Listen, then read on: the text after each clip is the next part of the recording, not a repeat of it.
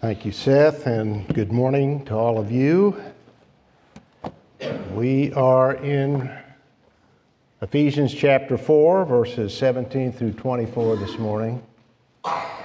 It's a very critical, crucial passage in understanding the spiritual life, which is reflected in other texts as well that we will briefly examine in our lesson. But we're looking at verses 17 through 24, but I want to read verse 1 of chapter 4 because it contrasts with the beginning of our passage. So I'll read verse 1 and then verse 17.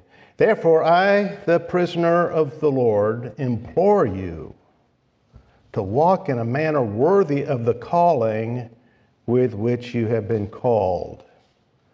Now, verse 17. So this I say and affirm together with the Lord, that you walk no longer as the Gentiles also walk, in the futility of their mind, being darkened in their understanding, excluded from the life of God because of the ignorance that is in them, because of the hardness of their heart.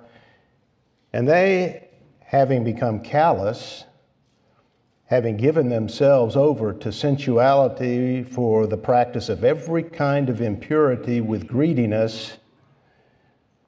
But you did not learn Christ in this way, if indeed you have heard him and have been taught in him, just as truth is in Jesus, that in reference to your former manner of life, you lay aside the old self, which is being corrupted in accordance with the lusts of deceit, and that you be renewed in the spirit of your mind, and put on the new self, which in the likeness of God has been created in righteousness and holiness of truth.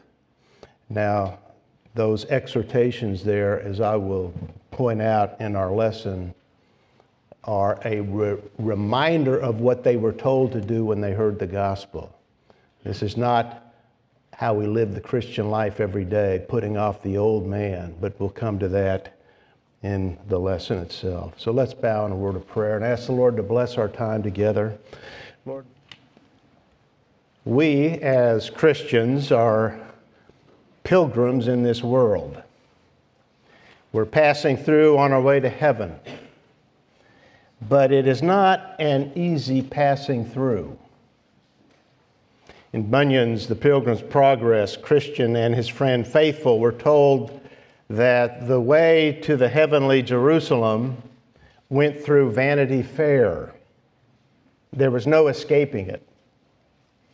It was an ancient fair, described as a lusty fair. All kinds of things are sold there: houses, lands, honors, titles, pleasures, and delights of all sorts. But they all have one thing in common: vanity. They are all vanity. When Christian and Faithful were passing through, they were noticed immediately. There was a great gazing upon them, Bunyan wrote. They were different. Their clothes were different, so different that people thought they were fools. Their speech was different. They spoke a different language, the language of Canaan. They sounded like barbarians.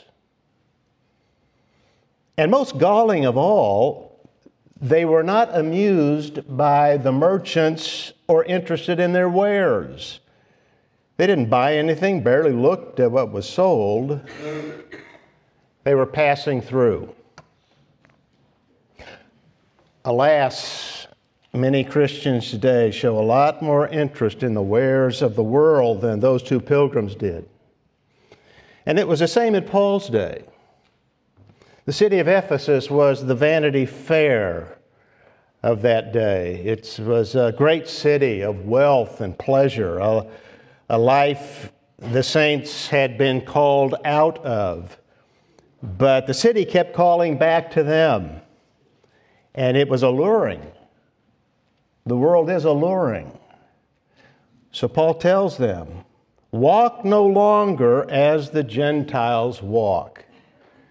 He reminded them that they were completely different from this world. We are a new creation. We are dressed differently. We have put off the old life and we put on the new self. So live like it. That, in brief, is the lesson of our text, Ephesians chapter 4, verses 17 through 24. Chapter 4, as you know, begins the ethical section of the book. In chapters 1 through 3, Paul gave doctrine. Now, based on that doctrine, Paul makes the application. He gives instruction on how to live. It began in verse 1 where Paul pleaded with them to walk in a manner worthy of the calling with which you have been called. It is a holy calling. He now reconnects with that in verse 17 with a contrast, showing them what is not a worthy walk or manner of life. It's what they were saved out of and what they were not to fall back into. He was concerned for them. The pull of the world, as I said, is strong. And Paul wrote to them with a sense of urgency.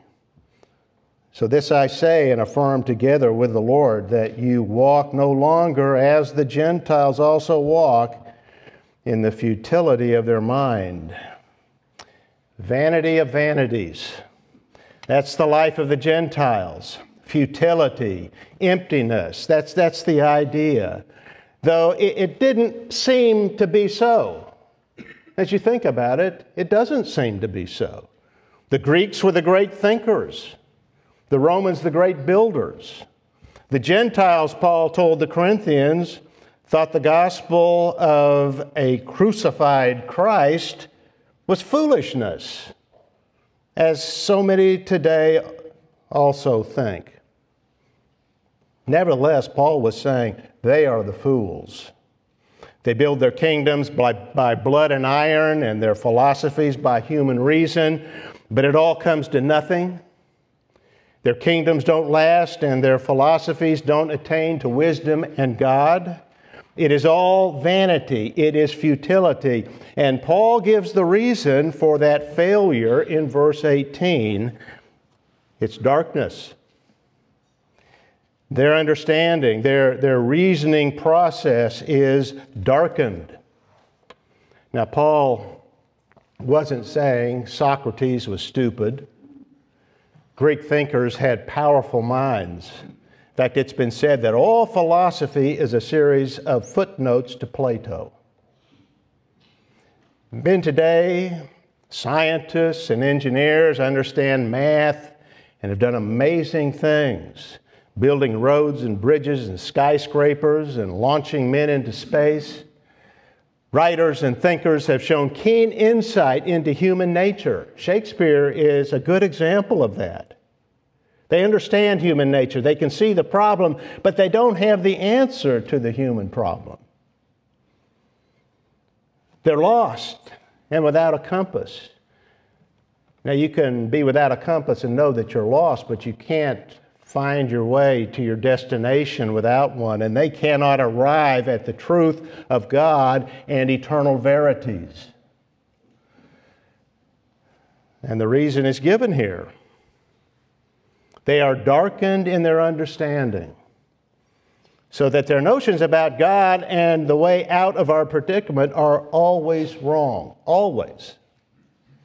When people don't begin with revelation and begin with human reason, they will never arrive at the truth. Where we begin determines where we will end. Let me illustrate. When you learned to type, the first thing you were taught was where to place your fingers on the keyboard. If the small finger of the right hand is one key over, just one key off, everything will be off.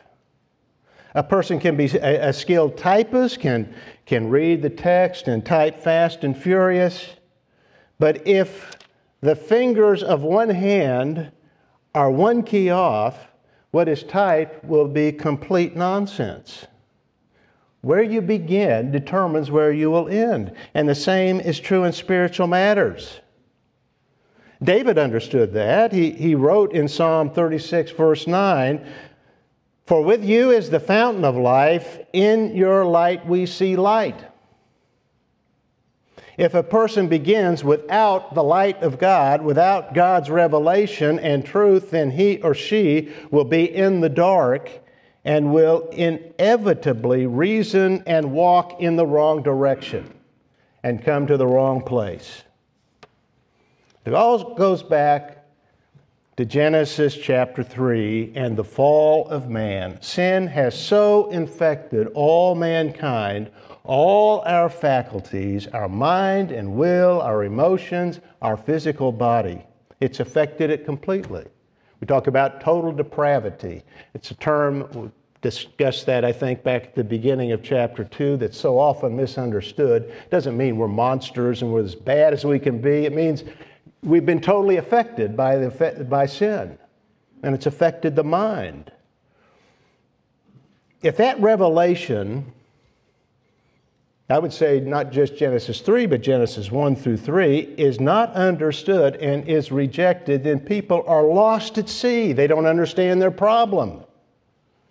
They certainly won't understand the solution. And that is the case. Mankind does not believe Genesis 1 through 3, does not believe chapter 3 that man is fallen. People, the Gentiles here, are darkened in their understanding. As a result, Paul wrote, they are excluded from the life of God, alienated. They are not in some neutral place. They're separated from God's life. Dead is the word that Paul used in chapter 2, verse 1. God lives in His people. We've been regenerated by His grace. We've been sealed by the Holy Spirit. Paul says that for a second time later in this chapter in verse 30. But the Gentiles, the pagans here, unbelievers, have none of that. So they haven't the ability to understand.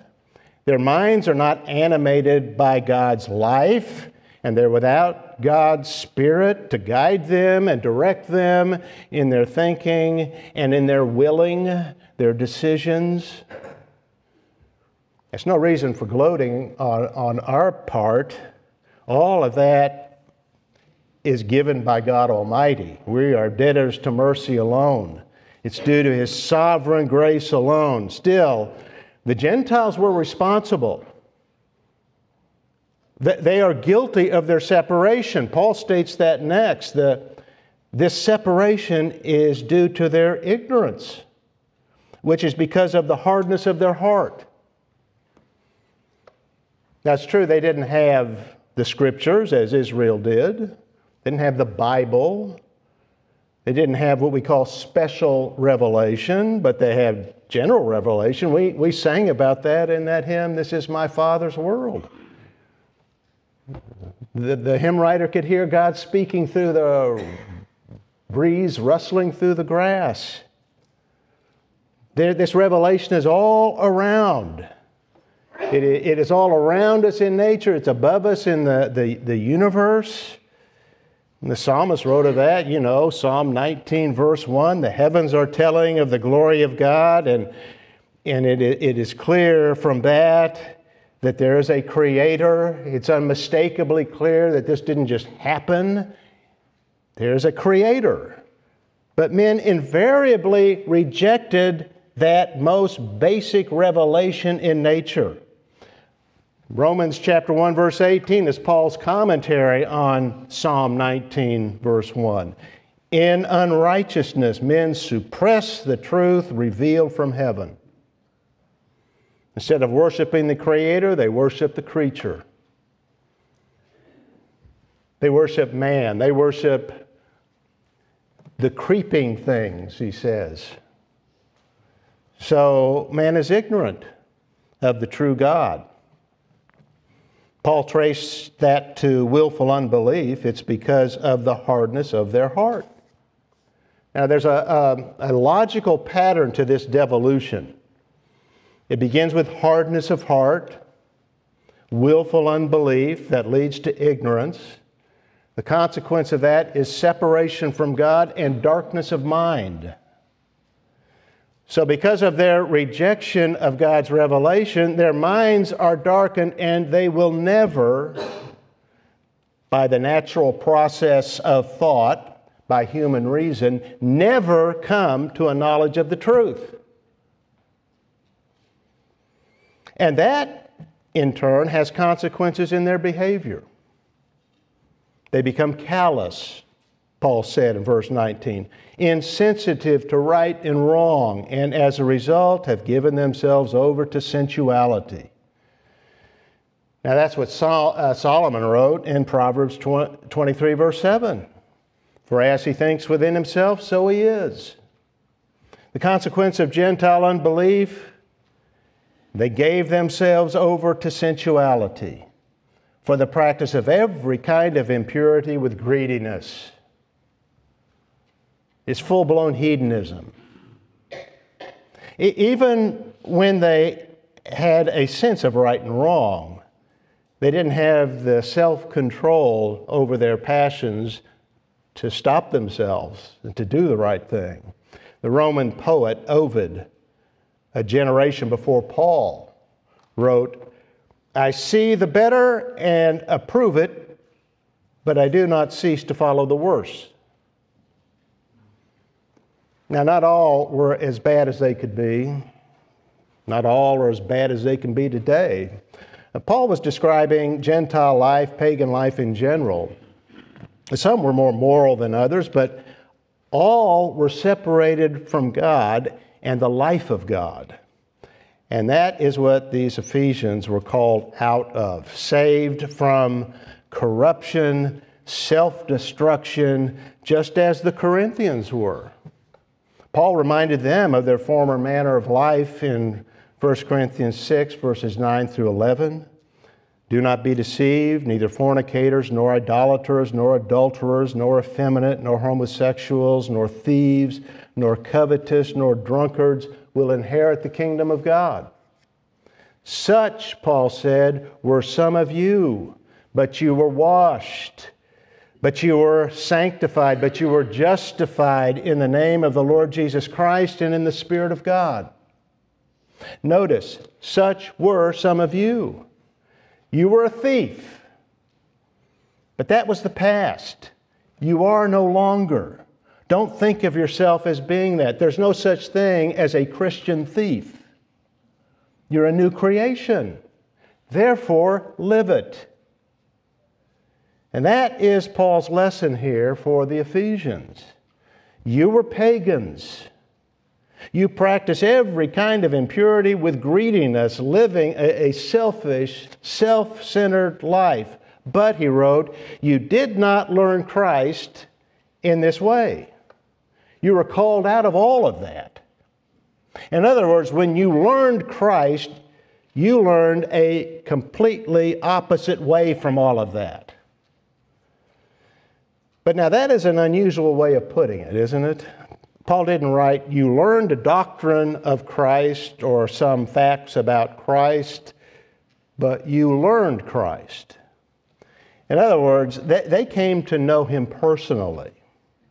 Of course, they learned the doctrines of His deity and humanity, that He is the God-man, He's the second person of the Trinity. They didn't use the word Trinity then, Godhead, but they learned the basic doctrinal truths of the Lord about His incarnation, His death and resurrection.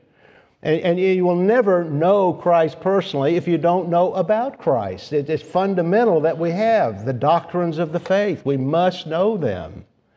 But in knowing them, we must believe them. And in believing them, as they did, they learned Christ. And through faith, they came to know Him personally. Because we have a living Savior. And when we believe in Him, when we join ourselves to Him through faith, He comes to us, He lives in us through the Holy Spirit. We experience His life in us. And He Himself teaches us, and teaches us a way very different from the way of the world. Paul reminded them of that and the personal nature of it in verse 21 by saying, if indeed you heard Him. Now, I don't think he means, I question that you did. It's a way of saying, if indeed, and I think you did. Or so it could be translated, in as much as you heard Him. Paul was convinced that they had. He had witnessed the amazing revival in Ephesus and the whole area, the region around that's recorded in Acts chapter 19, a great revival. And the dramatic change that occurred in the people, they gave up their practices of magic and the occult and all of the practices that they had engaged in. And a great deal is made of that in chapter 19. But again, he used very personal terms to describe what had happened to them. And their relationship, their connection to the Lord Jesus Christ. They heard Him, he said. When did they hear Him? How did they hear Him? Not audibly like Paul did on the Damascus Road. At least there's no record of that in Ephesus. They heard Him through the gospel preached. And they heard Him through the teaching of God's Word. And we too hear Christ speak to us through the reading of Scripture, through the study of the Word of God. He personally communicates with us through the Bible and the teaching of it. Paul added to that, truth is in Jesus. So what we learn from Jesus is truth. What we learn from Him is reliable, wouldn't it be? He's the Son of God, the eternal Son of God. Well, it's not teaching that leads to futility, just the opposite. And in the final verses 22 through 24, Paul states what they were taught. He summarizes it in 3 words, at least in the original text. The Greek text is 3 words. We have it here more in phrases, but in the word laying aside, in the word renewing, and the word putting on. The gist of his instruction here can be simplified as verse 22, lay aside the old self, and verse 24, put on the new self. So 2 simple commands. Now, it's important, as I indicated in the reading of the text, to understand that this is the instruction they originally heard when Paul gave them the gospel. He told them to be born again, to lay aside the old self and put on the new self. And if indeed they had heard Christ at that time and believed in Him, then they had done that. They'd done that very thing.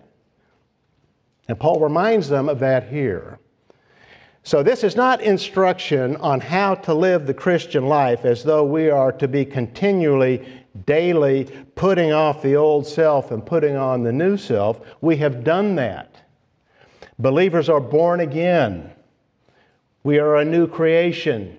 You're born again once. You become a new creation permanently. We see that clearly taught in a similar passage, a passage that is really parallel to this one in Ephesians, in the book of Colossians, Colossians chapter 3, verses 9 through 10.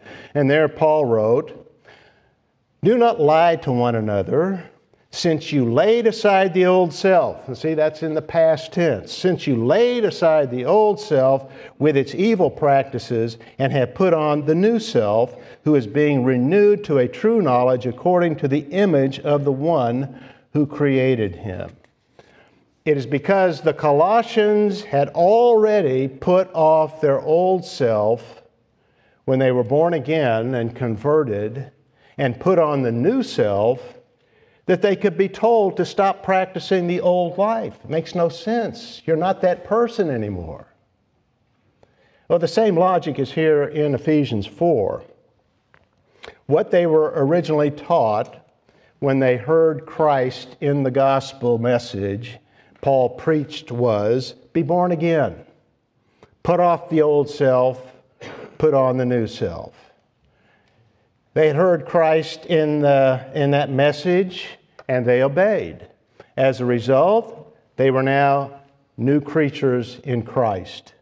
So they were to lay aside the old practices like speaking falsehood, and instead they were to speak truth.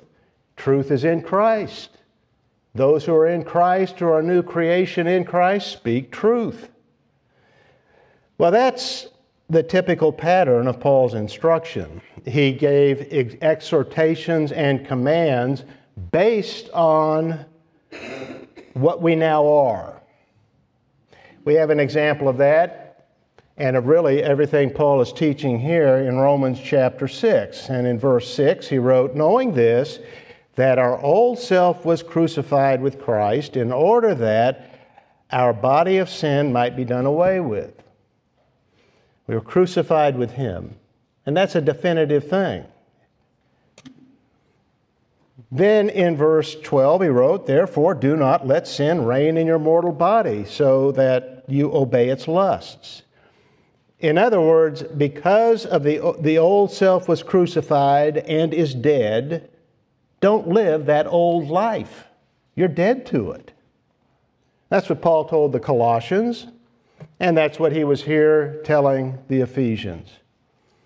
In the instruction in Romans 6, verse 11, that is the first command given in the book of Romans. Romans 6, verse 11. 6.5 chapters of doctrine. And then he comes to the exhortation. He wrote, even so, consider yourselves dead to sin, but alive to God in Christ Jesus. In other words, you Romans were once alive to sin. It ruled you. It controlled your life. But no longer. You died to it. You are a new creature. So don't give in to sin.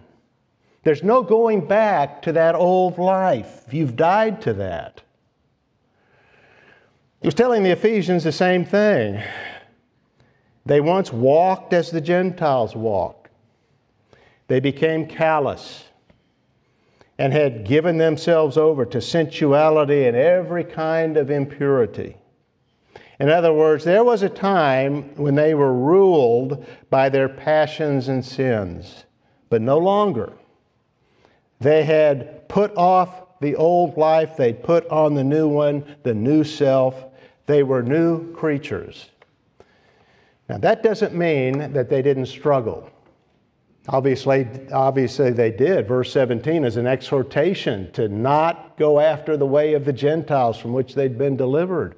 No, there is always going to be a struggle with sin.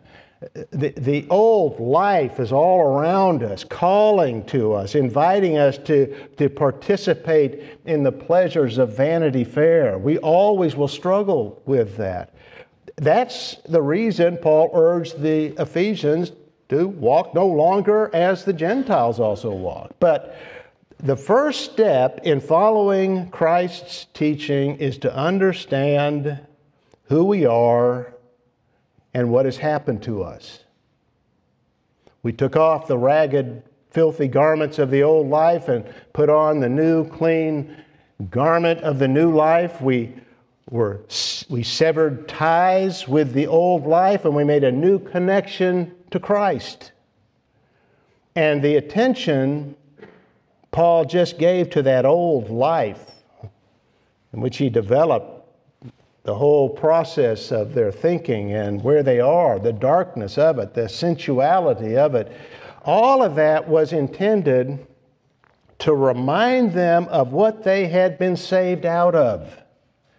The blessings of their new life, this new clean life, this life of being justified and accepted by God. It's a great blessing. Great blessing, what we have been delivered from. Charles Dickens invented some interesting characters for his novels. One of the strangest is Miss Havisham in Great Expectations. I'm not a great fan of the book. I had to read it in high school and then again in college, but she's interesting. She's an old woman who had been stood up on her wedding day. It so deeply affected her that from that moment on, life stopped. She lived in that moment. Everything in the house remained as it was on that day years earlier. The clocks were all stopped on the same hour. Her shrunken body was still clothed in her faded wedding dress. The wedding cake was still in the parlor, covered with cobwebs. Everything was. There she lived out of the light among the mice and the dust in a kind of death. Now, it's fiction, and it's hard to imagine that. But the way of the Gentiles that Paul described here is no less insane. And it is fact. Why would anyone want to go back to that house who's been delivered from it? Why would anyone want to go back to the darkness and the dust and the death of that dreary house? To the old life, the failed life of sin and sadness. Well, why is it? Because it's attractive to us. But what a foolish thing to be attracted to. Nevertheless, it calls, it beckons, it invites us to come back and live in the dust and the death of it. And it appeals to us. Our defense against that is first to realize what that life really is. It's an illusion. And what we really are, a new creation, dressed in the clean clothes of righteousness, living in the light with a Savior who never leaves us, never forsakes us. And in spite of the strong illusion of the world and the lie that it gives and that is so appealing to us, in spite of all of that, we can resist and walk in a manner worthy of the calling, because as Paul wrote in verse 23, we are being renewed in the spirit of our mind. Now, that is sanctification, which is the work of God's free grace by which the Holy Spirit renews our mind and will and enables us to increasingly die to sin and live to righteousness. That's basically the definition that is given in the Shorter Catechism. A great statement of faith for the Christian to study and understand, and the longer catechism as well. But that work of sanctification is constant. It's an ongoing process in which our attitudes and desires are changed. Our minds are enlightened and our wills are strengthened in the resolve to do God's will. And all of that makes us more and more like Christ. Paul wrote of this in 2 Corinthians chapter 3, verse 18, that as we behold as in a mirror the glory of the Lord, that is, as we behold Christ in the Scriptures, see Him in the Scriptures, we are being transformed into the same image from glory to glory. That's the process of sanctification. We're going from glory to glory. As we read the Bible and as we reflect upon what we read, as we reflect upon the Lord, upon His person, His work, His grace and goodness, the Holy Spirit transforms us into what we are seeing, into what we're thinking about. It's God's work. It's His sovereign work that only He can do. Still, we are responsible to act. Paul indicated that later in the book of Romans in chapter 12, verse 2. where he instructed them to be transformed by the renewing of your mind. The means that the Spirit uses to transform us is the Word of God. We're responsible to be students of it. I sound like a broken record because I say that all the time, but it's essential that we do that. There's no transformation of the soul apart from Scripture. So read it, hear it, study it. That's where Christ speaks to us and how the Holy Spirit transforms us. He's constantly working within us. He can't be frustrated. And He will finish His work in us. That's the promise that He gives. Philippians chapter 1, verse 6. He who began a good work in you will perfect it, will complete it until the day of Christ Jesus. He'll never forsake us. And one thing the Spirit does in sanctification is impress on us our identity. It is essential for the Christian life that we know who we are, that we are a new creation on a new and different path. We're to recognize that to be true. We are to recognize it to be so. That's fundamental to developing as a Christian. Again, that was Paul's instruction in Romans chapter 6, verse 11. The first command in the book of Romans, even so, consider yourselves to be dead to sin, but alive to God in Christ Jesus. Consider it, know it, reckon it to be true. We are not the people we once were. Therefore, we cannot live as we once lived. I know I've told this story before, probably more than once, but I can't think of a better example of what I'm saying here than the one that Augustine gave from his own life. As a young man, he lived in unbelief and he lived in immorality.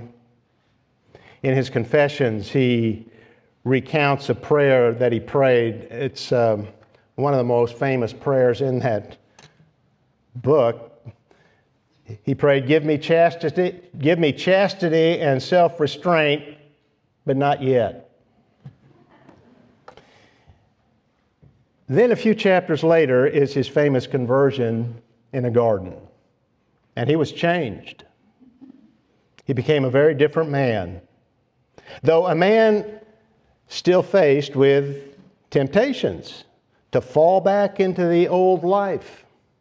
One day, his past caught up with him when he was approached on the street by his former mistress. When he saw her, he turned and he walked the other way. Surprised, the woman called out, "Augustine, it is I." And Augustine kept walking the other way and answered, "Yes, but it is not I." True. He was a new creation. Old things had passed away. New things had come. That's how we live. That's how we grow as Christians. That's how we advance in our character and Christ-likeness, realizing we are no longer the people we once were, realizing we're no longer citizens of this world. Now, we have responsibilities in this world because, in one sense, we are citizens of this city and this country, and we must obey the laws. That's what Paul did counsel in Romans 13. But we're not spiritually connected to this world. We're different people. We're pilgrims passing through. As evangelists told Christian and faithful, the way to the heavenly Jerusalem is through Vanity Fair. We would have to go out of the world to avoid it. So the two pilgrims, dressed in the clean clothes of righteousness, entered the fair and refused to conform.